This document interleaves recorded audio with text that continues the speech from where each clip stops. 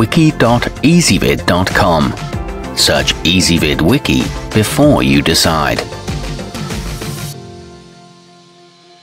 Ezvid presents the 7 best graphic equalizers. Let's get started with the list. Starting off our list at number 7.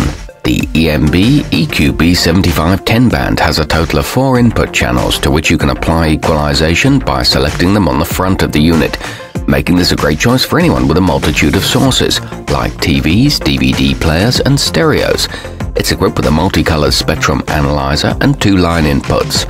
However, the slider LEDs are too bright. At number 6, the Planet Audio Half-DIN PEQ10 is one of the lowest priced vehicular units of its kind that's nonetheless effective, though admittedly it is rather limited in its range of functions and is less precise than many pricier and more advanced pieces of hardware. It comes with an auxiliary input and a fader that controls the rear and front audio. However, some of the joints are poorly soldered.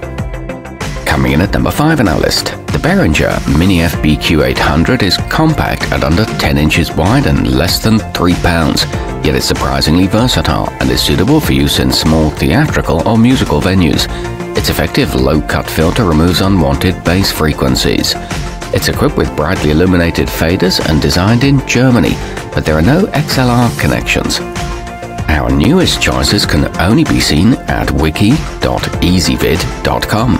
Go there now and search for graphic equalizers, or simply click beneath this video. At number 4, the Clarion Crossover EQS746 is easy to use, thanks to its rather basic, highly intuitive controls, such as a large volume knob and a subwoofer level dial. It's a good choice for the relative newcomer to involved sound design. It includes gold-plated terminals and is backed by a 1-year warranty. This one's intended for use in vehicles. Nearing the top of our list at number 3, there are very few options on the market that can offer you the kind of control and attention to detail provided by the ART EQ355 dual channel. Its 31 bands give you the power to make minute adjustments across the range of audible frequencies. It features high and low pass filters, a relatively simple layout, and selectable slider ranges. At number 2, the greatest feature on the Behringer UltraGraph Pro FBQ1502HD might just be the unit's feedback detection system, which illuminates an LED on the slider where a certain frequency is feeding back, allowing you to tame it with ease. It boasts a mono sub output, 15 bands per channel, and versatile setup options. And taking the top spot on our list, the rear of the Rockville REQ231 Dual 31 band features a sub-output that can effectively match your subwoofer tones to the EQ picture you've drawn on the unit, thanks in large part to the port's dedicated frequency controls.